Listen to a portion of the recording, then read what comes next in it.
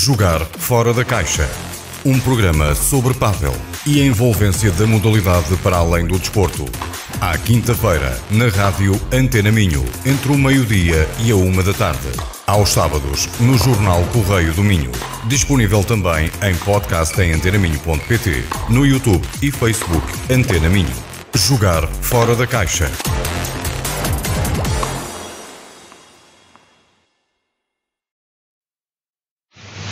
Muito bem-vindos a mais uma edição do Jogar Fora da Caixa, o programa da rádio Antena Minho, em parceria com o Correio de Minho e a Great Padel, que aborda assuntos relacionados com a modalidade, o Padel, a sua envolvência, os clubes, os seus protagonistas na região do Minho. Um programa que vai para o ar à quinta-feira, entre o meio-dia e a 1 da tarde, na rádio Antena Minho. Fica depois disponível em podcast em antenaminho.pt e também nas redes sociais do Facebook e YouTube da rádio Antena Minho. Hoje vamos debruçar-nos sobre a importância da comunicação no Padel. Tenho como convidados Francisco Mota, CEO de Great Padel, também João Ribeiro, treinador do Great Padel, e ainda Diogo Carvalho, especialista em marketing digital, gerente das empresas Microbiz e Digital Solutions. Muito bem-vindos, meus senhores, obrigado pela vossa presença. Francisco Mota, começo por ti.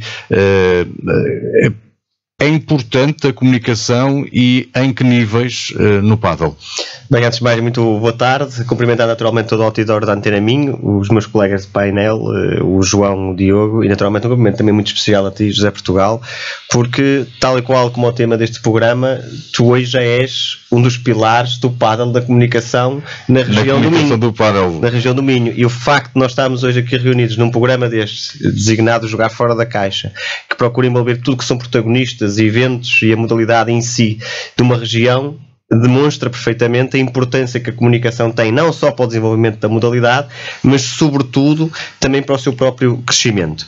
E naturalmente que a comunicação, e a boa comunicação, é um dos pilares estratégicos da nossa organização, ou de qualquer organização de pádel, a par do próprio desenvolvimento desportivo.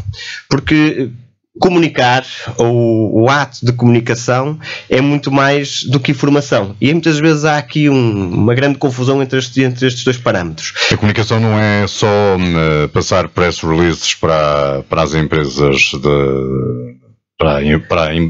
vamos dizer assim, para os jornais e para as rádios. A comunicação é muito mais e vai muito mais longe do que isso.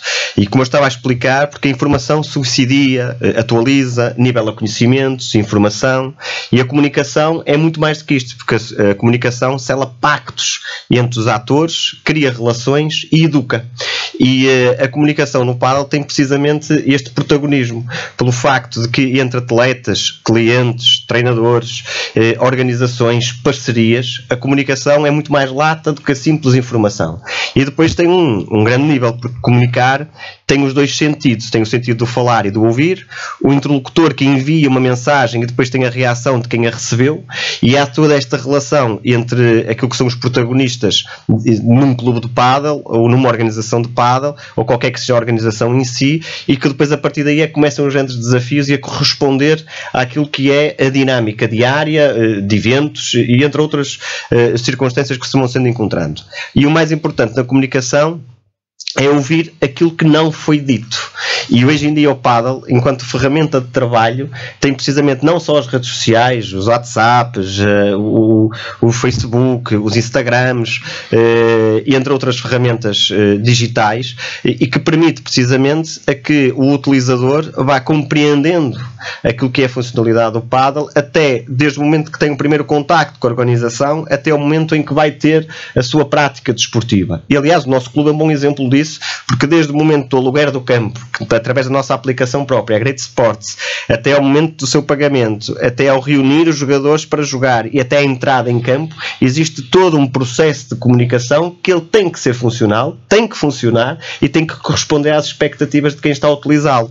E a comunicação não é apenas aquilo que se fala, mas sobretudo aquilo que o outro compreende. Daí é o grande desafio das organizações, de quem está à frente de um clube, de quem treina, e depois de toda uma máquina que é montada por trás do clube e da marca, que normalmente nunca ninguém a vê. Esta comunicação é quase um elemento sombra, mas que tem um papel preponderante e que permite o sucesso ou o insucesso, quer das iniciativas, dos eventos, ou até simplesmente no dia-a-dia da organização. João, o Francisco falava há pouco na questão da comunicação com os atletas. É importante, obviamente, saber que a mensagem chega e chega de forma esclarecida para quem a ouve. Boa tarde, antes de mais, a todos os ouvintes aqui da Antena Minho e a toda a equipa e aos meus colegas também. É muito importante. A comunicação no Padel tem um começo antes, como o Francisco também acabou de dizer, mas depois mesmo com os treinadores e os atletas e quem vai treinar, o treinador tem que ter um bom sentido de comunicação com eles, saber o que lhes dizer nos momentos certos, até porque os atletas não têm a mesma predisposição se essa comunicação não existir de forma correta. Por isso sim, é extremamente importante. É aquilo que se diz ou também a forma como se diz? É o que se diz e a forma como se diz, mas acho que sim, a forma como se diz principalmente é o que vem em primeiro lugar e é o que eles vão estar mais atentos, a forma como se diz. A comunicação é quase a base de tudo e a forma como se transmite a mensagem é obviamente importante para que ela não se perca algures no caminho. Olhando para si, João, enquanto treinador, vê-se como um treinador de mais rude quando é preciso, menos rude, portanto tudo isso comunica, tudo é daqueles treinadores que quando é para a paródia, mas quando é trabalho, é trabalho. É assim, tudo também vai depender da predisposição dos atletas, não é? Se eles estão mais para serem competitivos, se querem mais um treino a nível social, porque isso depois há turmas diferentes umas das outras.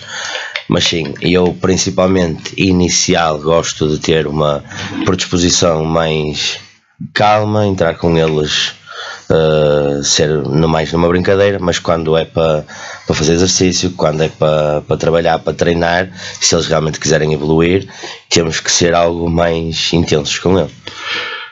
Diogo Carvalho, enquanto especialista em marketing, mais que habituado a tratar a comunicação e a veiculá-la, pergunto eu, como é que no Padel, por exemplo, se gera esta comunicação, esta informação, porque tem que ser uma linguagem muito dedicada à modalidade, mas compreensível a todos. Boa tarde. Em primeiro lugar também saudar aqui todo o painel, agradecer o convite em especial aqui ao Francisco, porque sem dúvida que tem sido uma boa parceria e uma das coisas que faz também a nossa empresa crescer, porque apesar de tudo o Padel no país não é uma questão recente. No entanto, já não é a moda que diriam, por exemplo, aqui há 2, 3 anos. Não, o Padel veio, é uma certeza. A comunicação com ele veio e também é uma certeza. O porquê? Isto é simples. Só o estarmos aqui hoje já é uma garantia daquilo que a Great Padel tem feito pelo Padel na região. A Great Padel neste momento é uma referência a nível regional, mas também é falada a nível nacional. Muito por parte da sua comunicação e do comunicar bem. As redes sociais são plataformas e nós vivemos neste momento num mundo que eu digo sempre que é completamente digital, porque uma pessoa já não se levanta da cama sem abrir o telemóvel, ver a notificaçãozinha, ver o que é que existe na notícia, ver o que é que se vai passar, ver o que é que existe naquele grupo do WhatsApp e se já temos jogos marcados de pádel para esta semana e para outras. E isto no que me prende a mim e no que a mim me diz respeito, a importância de comunicar passa sempre por... existem aqui 2 fatores importantes, que é, nós podemos comunicar o jogo em si, não é? Mas podemos comunicar a comunidade. E quando eu falo na comunidade, isto é simples. Nós, e com a Great Padel e o Francisco e a Joana, preocupam-se sempre em tanto comunicar para quem nunca jogou, para quem iniciou e para quem já está, eu não vou dizer profissionalizado, porque aqui na Zona Norte ainda temos alguma dificuldade, mas basta olhar para outros pontos do país e já sabemos que o pádel está numa ascensão meteórica. E a maneira de o fazer é importantíssimo, porque estamos a falar de, tanto no Facebook como no Instagram, TikToks, o Jogar Fora da Caixa, tudo isto vai acarretar uma responsabilidade para o clube, mas vai garantir que somos vistos. O ser visto não é nós termos 300, 400, 500 likes na publicação, não. Não há necessidade disso, mas para divulgar tanto torneios como... Eu aqui há uns tempos falei com o Francisco e vou dar um exemplo.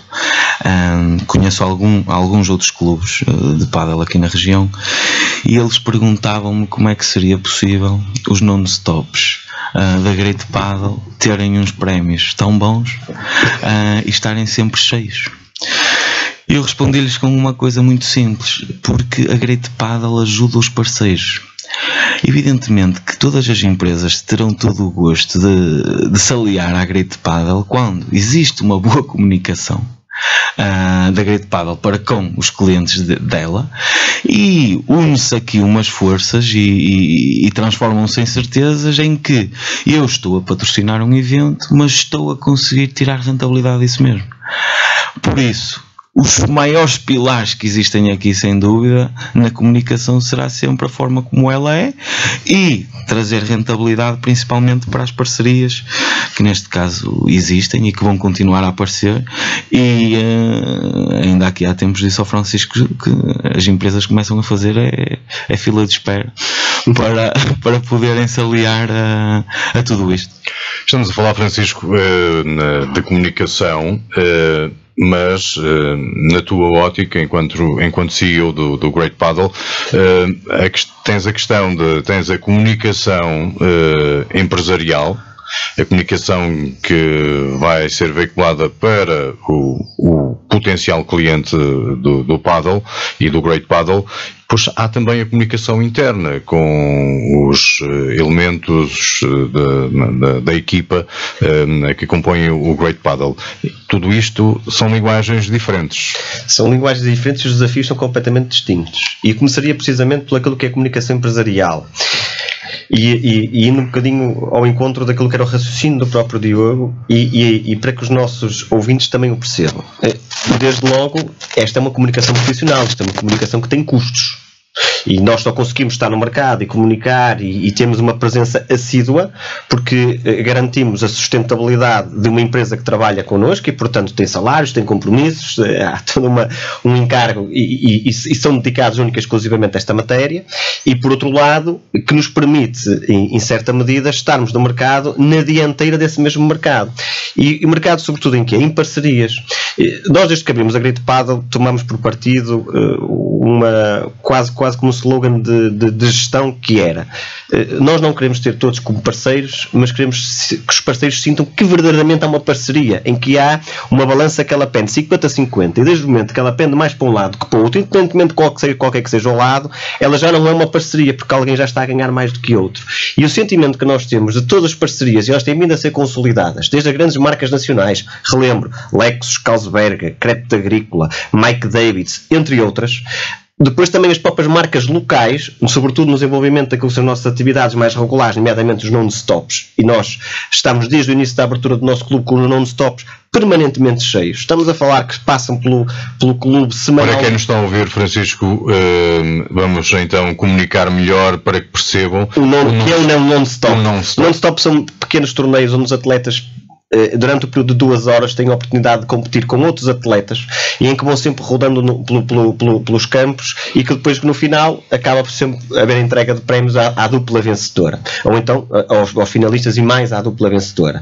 E toda esta logística há cada non-stop tem um parceiro associado, um prémio, que normalmente é sempre um produto por eles desenvolvido, ou seja, que eles têm no mercado, para dar a conhecer o seu próprio produto. E é naturalmente um retorno, que é o retorno da comunicação, do reconhecimento, de estar presente, de dar a oportunidade aos parceiros de estar junto daquilo que são as nossas plataformas. E aliás, nós hoje estamos sentados aqui a esta mesa e o Correio do Minho, a Antena Minho, é um parceiro desde a primeira hora do próprio Great Padel, e desde aí que nós também abrimos à comunidade do Padel este próprio programa. Por isso, isto acaba por ser um percurso consolidado, em que tem uma estratégia bem definida, e essa estratégia passa exatamente por parcerias consolidadas, cada uma na sua área, e onde todos ganham.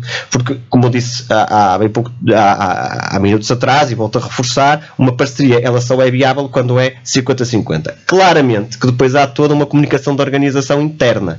E aí, uma vez mais, falo pelo nosso clube, e conhecendo até porque nós temos uma estrutura de gestão própria, temos um CRM próprio, desde o professor, desde a reserva da aula, desde o aluno, desde o modelo de pagamento, desde a gestão de tudo que é contabilidade e a própria gestão de recursos humanos. Nós temos uma pirâmide que funciona sempre de cima para baixo e de baixo para cima, em que o clube fala uma só voz, e que depois isto permite claramente, até do ponto de vista pedagógico, depois o João aqui até pode falar melhor, que os nossos próprios treinadores têm uma base pedagógica que é toda ela partilhada entre eles. Naturalmente que as aulas não são todas iguais, porque os professores também são diferentes. Temos professores mais dedicados a crianças e jovens, temos professores dedicados mais à parte social, temos professores dedicados mais à parte competitiva, de acordo com o nível dos alunos, e tudo isto tem que estar muito bem interligado para que realmente a comunicação funcione e para que possamos consolidar quer os nossos atletas, quer os nosos próprios clientes. E este é que é o grande desafio do Padel. Hoje em dia, o Padel, Diogo dizia, já passou a fase da moda, é verdade, mas ainda assim a procura continua a ser maior do que a própria oferta. Portanto, ainda não existe a concorrência dura e crua dos próprios clubes. E esse será um desafio de futuro, em que os próprios clubes têm que se articular mais e melhor para que realmente o Padel possa continuar a crescer. Mas isto implica uma coisa, implica um espírito de sacrifício muito grande, uma estratégia permanente, nunca, permita uma expressão, dormir na sombra da bananeira, e esperar sempre que as nossas antecipações consigam corresponder às expectativas dos próprios atletas. João Ribeiro, comunicação para um treinador é importantíssima, e a comunicação entre os atletas também ela é muito, muito importante. O que é que pode ser ensinado a um atleta em termos de comunicação para ser utilizada durante o jogo? Sabemos que nós, no jogo de equipa, e estamos a falar de uma modalidade que joga em dupla, a comunicação é importante. O estar sempre a falar com o parceiro, com a outra parte da dupla, é importantíssimo. Ou porque, sobretudo ao nível tático. Portanto, quando se vai fazer quando se serve, quando dar dicas, indicações ao companheiro de equipa, ao colega de equipa, sobre o que é que se vai fazer. Portanto, toda esta comunicação também é ensinado ao atleta, que não é só a parte técnica, o aprender a jogar, mas sim também a comunicar dentro da própria dupla? Sem dúvida nenhuma. E eu começo sempre aulas iniciais, e principalmente quando pessoas estão a começar, eu digo-lhes que a primeira parte que eles têm que aprender para desenvolverem, se realmente vão querer evoluir a nível do Padel, é a comunicação dentro de campo. Os dois têm que estar em sintonia. Eu até costumo dizer que tanto no andamento deles dentro do campo tem que ser como as escovas do carro. Eles têm que andar, se uma escova anda para a esquerda, a outra também anda, ou seja, eles andam em linha, e em voz, em comunicação é igual. Porque se eles não tiverem comunicação com o outro, vai obrigar sempre um dos parceiros a ter que estar mais atento ao que se passa do outro lado do campo, nos adversários, e não conseguir concentrar-se na parte dele de ter que jogar a bola, do que saber que fazer à bola. Se o outro parceiro não tiver essa, se for eles normalmente quando começam são sempre muito mais calados, muito mais tímidos, não sabem o que é que dizer, mas têm que o dizer. Têm que dizer se os outros adversários subiram, para o nosso parceiro ter o sentido de, pronto, se eles subiram, posso-lhes meter um balão por cima. Olha, um ficou atrás, o outro ficou, pronto, já posso jogar para trás para conseguir também subir à rede. Se eles não tiverem essa comunicação, vai-lhes gostar muito de desenvolver no padel, não só a parte técnica. Porque no fundo acontece o mesmo que acontece em outras modalidades, como por exemplo no futebol, em que desde miúdos eles são quase que ensinados a comunicar dentro do campo, a falar com o colega do lado, dar indicações, fazer avisos, fazer alertas, os guarda-redes em constante comunicação com os defesas. Portanto, no pádel isso também tem de acontecer e acabou por focar alguns exemplos, dar ao parceiro que está focado numa bola que foi jogada, que o adversário está posicionado de determinada forma, por exemplo. Sim, é muito importante. Eles têm que ter essa noção de campo, tirar certas responsabilidades ao parceiro, porque se nós nos vamos estar preocupados, lá está um exemplo de que nos meteram um balão para as nossas costas, nós estamos na zona da rede, temos que ficar atrás ao vidro buscar uma bola. Se o nosso parceiro não nos dá indicação nenhuma, a bola que nós vamos fazer é tentar metê-la do outro lado, apenas isso. Agora, se tivermos uma comunicação do nosso parceiro em que nos diga os dois subiram, nós sabemos onde é que está exatamente o posicionamento dele e preocupamos-nos única e exclusivamente com a bola, onde é que vai ser a nossa jogada, sei que os dois estão na rede, então posso jogar. E isso é fácil de ensinar, sobretudo aos mais jovens, aos praticantes mais jovens, criar essa rotina de comunicar com o colega de equipa. E eu acho que seja os mais jovens ou mesmo aos mais adultos, é complicado sempre para os dois, nunca é fácil para nenhum, para ambas as idades. Desde o primeiro treino que eu tento sempre dizer-lhes, comuniquem, falem sempre com o vosso parceiro, não precisam de saber, não precisam de se preocupar se a outra dupla está bem, se eles estão a comunicar ou não, é importante vocês comunicarem com o vosso parceiro. E uma das coisas é nas aulas, eu estou sempre a dizer, comunica com o teu parceiro, diz-lhe onde é que está o outro, diz-lhe o que se passa, vamos tentando. Que se eles o fazem em jogo, muitas vezes também com o stress, o nervosismo, que a ansiedade não é fácil, mas sim, eu creio que acontece muito. A nível dos jovens, eles sentem mais dificuldade um bocado de comunicarem com os outros, porque são jovens, eles não têm tanta vontade, mas é melhor porque acabam por desenvolver, ou seja, um miúdo que começa a jogar pádel com 10, 11, 12 anos e que começam a incutir isso de comunicação com o teu parceiro, se calhar aos 12 não comunica muito, aos 13 começa a comunicar um bocado, mas quando chegar aos 16 ainda está numa idade jovem, não é?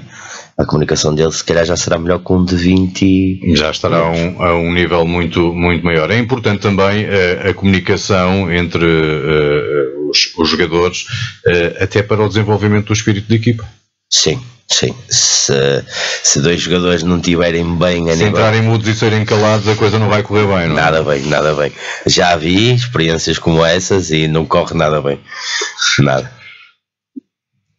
Diogo Carvalho, falou-se já aqui na questão de linguagens diferentes para quem comunica em empresa, para quem comunica internamente dentro dessa empresa. Como é que é, por exemplo, dois fatores, gerir a informação, por exemplo, no site da Great Padel, porque é uma informação direcionada para o potencial cliente, para toda uma série de serviços que estarão disponíveis para quem acede ao site para poder usufruir dos serviços do Great Padel, mas depois há também toda uma gestão de redes sociais, em que a informação aí é completamente diferente, a comunicação é completamente diferente, porque aí é tentar angariar o máximo possível para as redes sociais do Great Padel. Pronto. O que eu pergunto é se há diferenças entre as duas linguagens. Sim, claro que há e tem que haver sempre alguns pormenores que têm ter sido em conta nestes casos. Eu vou explicar um bocadinho também do que é o site, o CRM e a aplicação da Great Padel, porque também estamos atrás disso e foi a nossa empresa a desenvolver para a Great Padel. E aliás, se me permites, só antes até de poder chegar até aí, e peço desculpa por interromper, mas só para percebermos mesmo a importância da comunicação e depois muitas vezes o desafio que é comunicar coisas novas. Nós, quando aparecemos no mercado e nos apresentamos com uma aplicação própria, no início era uma grande dificuldade, porque eram coisas novas, as pessoas não estavam habituadas e há pouco, como eu dizia, que é muito diferente passar informação a comunicar, porque o comunicar é educar. E nós, se olharmos há 6 meses atrás para aquilo que é a realidade de hoje a aplicação é uma ferramenta completamente familiarizada com os nossos atletas e com os novos atletas, exatamente porque se comunicou, porque se trabalhou, porque se educou para isso, e hoje em dia é uma ferramenta mais do que utilitária, é uma necessidade, porque hoje em dia as pessoas já se habituaram a fazer as suas reservas, a poder gerir o seu próprio saldo. Há toda uma realidade e uma partilha de informação e de comunicação que foi fundamental para isso, exatamente para explicar que às vezes a comunicação também ela é desafiada quando aparecem coisas novas, como foi o caso da nossa aplicação, que somos o único clube em Portugal que tem uma aplicação própria. E isso acaba por também, Diogo, o Francisco focava a questão de ser a novidade e poder criar alguma entropia na comunicação com quem está do lado de lá, mas hoje em dia as pessoas também já começam a estar mais familiarizadas com a questão da utilização de aplicações e uma empresa que se apresente, se apresentar através já de uma aplicação, é meio caminho andado para chegar a essa pessoa. É meio caminho andado, mas também é um problema, porque isto é simples de fazer. Todos nós temos Facebook e mexemos no Facebook diariamente. Se aparecer um concorrente direto do Facebook, mas que não comunique, não saibamos onde é que ele vem, de onde é que ele vem, de como é que isto vai aparecer, o que é que vai acontecer, o que é que a marca nos vai oferecer, é um caminho muito longínquo e difícil de trabalhar. E os códigos é que terão mesmo que ser diferentes. É, muito diferentes. E isto foi realmente um desafio, porque a Great Padel, ao ter uma aplicação em que lança para os seus clientes uma aplicação completamente modernizada, que podem fazer reservas pessoais, podem dividir entre atletas, podem fazer uma gestão de aulas, podem marcar aulas, podem ter acesso a um clube de maneira completamente autónoma. E é importante frisar isto: a Great Padel está a um pequeno passo de se tornar num clube em que poderá até nem precisar ter funcionários. E isto há muita gente que não está a gostar dessa comunicação. Eu sei que não está a gostar, mas está a ouvir-nos agora. Nós já entramos em alguns sítios em que fazemos compras e não precisamos de falar com ninguém. Claro que existem os repositores de estoque, claro que existem muitas coisas que não vão deixar de ter mão de obra humana, isso evidentemente que sim, mas estamos a falar de uma situação em que estamos e foi preparada uma aplicação, um CRM, tudo o que envolve isto, em que poderá permitir, pelo menos em horários até os off-peak. O off-peak é aquele horário que poderá ter menos gente e que os clubes às vezes têm que, vamos imaginar, se abrirmos às 9 da manhã até à meia-noite, é natural que os clubes, e grande parte deles das 9 até às 4 da tarde, poucos clientes vão ter, porque é normal. Evidentemente que aparecem aqui aulas, aparecem aqui até as camadas jovens e a formação do pádel, que podem encaixar aqui com aulas e com tudo, mas é difícil manter um clube aberto nestes termos, e é um desafio que vai continuar a existir, e até o Francisco ao bocado falou e bem de que continua a haver mais procura do que a oferta que é existente, porque realmente o investimento é tamanho e complicado, e não é fácil gerir uma situação destas. Neste tipo de aplicação, e para perceberem um bocadinho, tanto o website é uma parte mais institucional da empresa, é uma parte de captação, é uma parte de procura, porque assim, neste momento todos nós, acho eu quase de certeza, antes de sairmos de casa, ou não conhecemos o restaurante, ou não conhecemos o centro comercial, ou não conhecemos, e vamos e fazemos a nossa pesquisazinha e vamos ver se eles têm site, se têm Facebook, se têm Instagram, vamos à Google perceber as recomendações que existem. E isto passa tudo por aí. A Great Padel, para comunicar e para comunicar bem, tem que estar em todos os pontos. Quando falamos, e agora falando um bocadinho do que é o CRM e do que é o por trás disto tudo, estamos a falar que a gestão é feita por um único software. E quando fala em CRM, concretamente, vamos descodificar. É basicamente um software de gestão interno. É um software que permite à Great Padel fazer uma gestão e um controle tanto das aulas, como dos treinadores, como da marcação de jogos, como da marcação de non-stops, torneios. Dá para basicamente, por exemplo, a parte da faturação, os pagamentos online, está tudo interligado. Estamos a falar de um software de gestão interno que facilita, obviamente, o trabalho do que é um clube, mas que quando chegou e foi difícil, um bocado difícil a implementação disto tudo, porque toda a gente estava habituada, e falando um bocadinho da app, a estar numa empresa, numa aplicação que já existia e que basicamente todos os clubes, eu vou dizer do país porque estavam ali. A Great Padel, quando surge, dissocia-se disso tudo. Para se dissociar disso tudo, tem que dar ferramentas e tem que dar um know-how diferente para que as pessoas também comecem a entrar naquela aplicação. Isso acho que já são um bocadinho de águas passadas, porque agora o pessoal já está mesmo familiarizado com a aplicação e com o modelo dela. Existem evidentemente coisas que estão a ser preparadas e que acho que é melhor não frisar aqui, porque também estaríamos a dar cartas ao adversário, não é? Neste caso, ao adversário. Desafios 2024. Desafios 2024. Dar o jogo todo ao adversário. Desafios 2024. No sapatinho, mas sim. Acho que estamos a falar mais numa evolução. Sim, é uma evolução natural, porque eu acredito que são ferramentas dinâmicas também. Nós tínhamos o jornal também que era impresso, tínhamos a rádio e depois evoluímos para comunicar também nas redes sociais. É a evolução natural das coisas e é aquilo em que eu acredito. O Francisco acredita muito mais do que eu, porque grande parte das ideias vêm dele, e às vezes até temos algumas, permite-me a expressão, turras, porque no início custa-me dar-lhe razão, mas passado algum tempo a verdade é que ele a tem, e neste momento para que as pessoas percebam, eu acho que isto é mesmo importante, até porque estamos a comunicar bem o que é que acontece.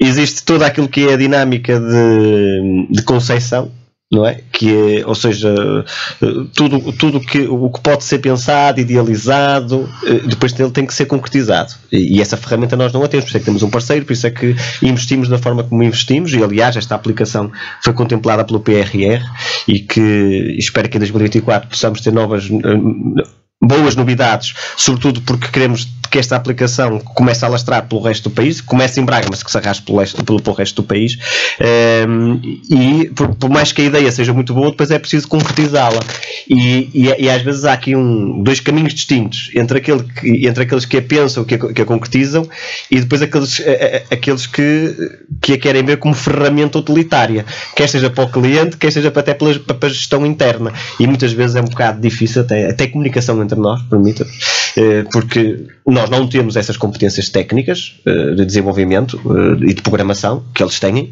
e ao mesmo tempo quando nos querem comunicar a nós também não tendo essas ferramentas, torna-se um bocadinho difícil a comunicação, mas chegamos lá, porque este é que é o grande desafio, porque o facto de nós termos mais uma ferramenta de comunicação que é uma aplicação própria, e depois se ela não for palpável e de fácil acesso, também cairia por terra todo o seu desenvolvimento. Esta questão, Francisco,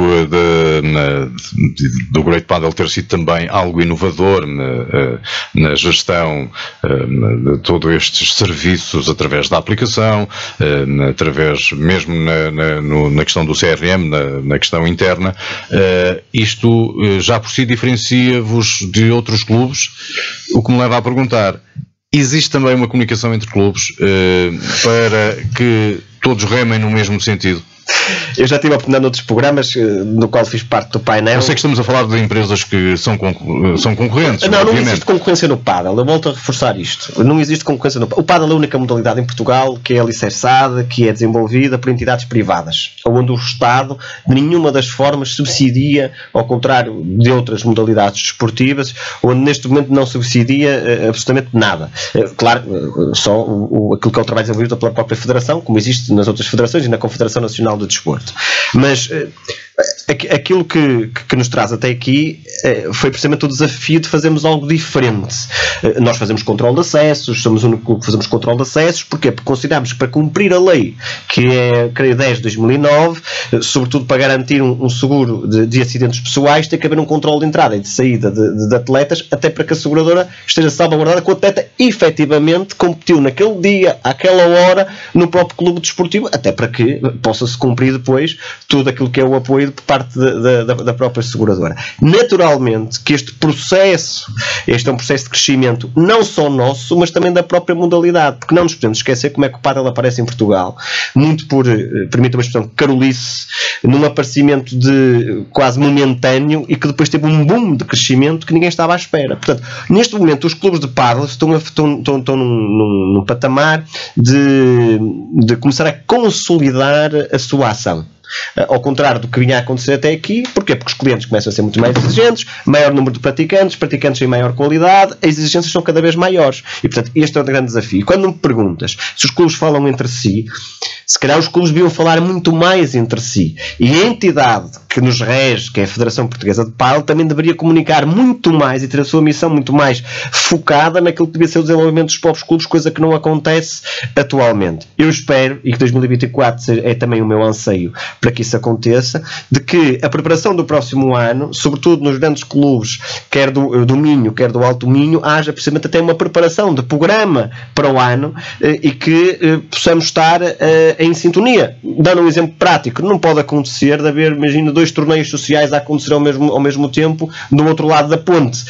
Não pode acontecer de haver uma disparidade entre preços praticados num clube e num outro clube, até porque os custos de um clube e do outro são exatamente os mesmos e hoje em dia não existe essa capacidade de comunicação e esse é o grande desafio que eu espero. Se eu leia-se a Great Padel, possa ser um instrumento ao serviço do Padel e eu serei um desbloqueador precisamente dessa matéria e espero sentar à mesa o maior número de clubes possíveis da região e aliás este programa é exemplo disso, em que nós temos vindo a convidar clubes de toda a região do Minho e do Alto Minho para estarem cá presentes, exatamente até para darem a conhecer a sua casa, darem a conhecer os seus projetos e ao mesmo tempo podemos partilhar todos esta grande mesa que é a Antena Minho. A Antena Minho hoje em dia e o Correio do Minho são a grande mesa de conciliação daquilo que é o desenvolvimento do Padel na região. E nós pretendemos exatamente isto. O que nós estamos aqui a fazer é precisamente isso. Dar esse objetivo. Dar esse contributo à própria modalidade, naturalmente. Nós temos de estar quase a terminar. Falaste há pouco em comunicar torneios. Há torneios para comunicar para esta temporada no Great Padel. Como é que isso depois também é feito? Qual é a importância de se comunicar bem esses eventos que vão acontecendo? Nós teremos agora um torneio já este fim de semana de 8, 9 e 10, é o nosso Great Christmas, é o nosso torneio de Natal e neste evento, como em qualquer um outro, a preparação do torneio prende-se com o antes, o durante e o depois. O antes é aquele que ninguém vê nem quantifica. As pessoas não têm a noção de todo o trabalho que há de preparação de imagem, de comunicação, de parceria, qual é que é o patrocinador oficial, toda a logística, juiz árbitro, diretora de prova.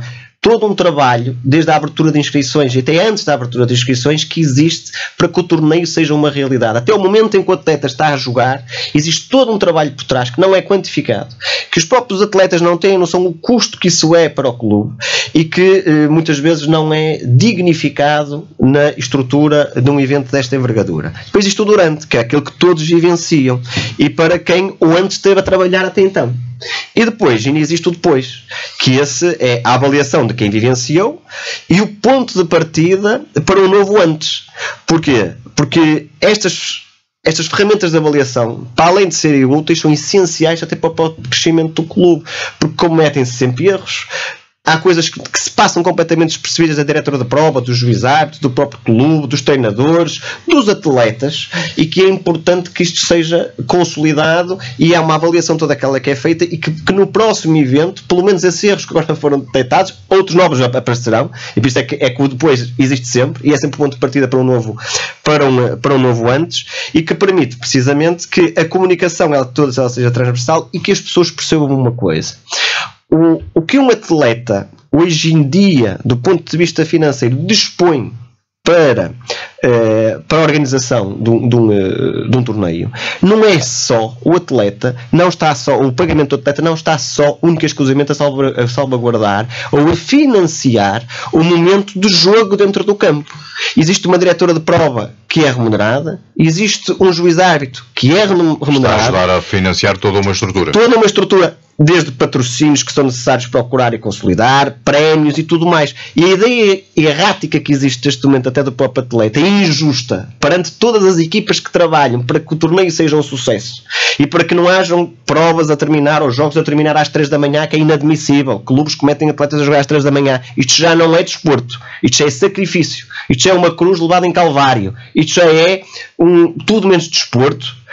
Isto não pode acontecer. E para que isto não aconteça, há toda uma equipa profissional e que garante, desde a manutenção do campo, limpeza, a senhora que está a fazer a manutenção permanente de casas de banho, balneários, zonas comuns, tudo isto tem uma envolvência e tem um custo de que, naturalmente, neste momento, as pessoas têm que perceber uma vez por todas que os 25 euros que pagam e que vão fazer no mínimo 3 jogos em fase de grupos, só se for eliminada que não faz mais, mas os 3 jogos que fazem não estão a pagar o aluguer do campo, nem muito menos as bolas, nem muito menos aquilo que é o desgaste do próprio campo. Há toda uma estrutura à volta disto que tem que ser paga e compromissos têm que ser assumidos. E isto é realmente algo que, infelizmente, ainda dentro do pádel hoje em dia, quer atletas, quer treinadores, quer dirigentes, quer gestores, infelizmente não têm.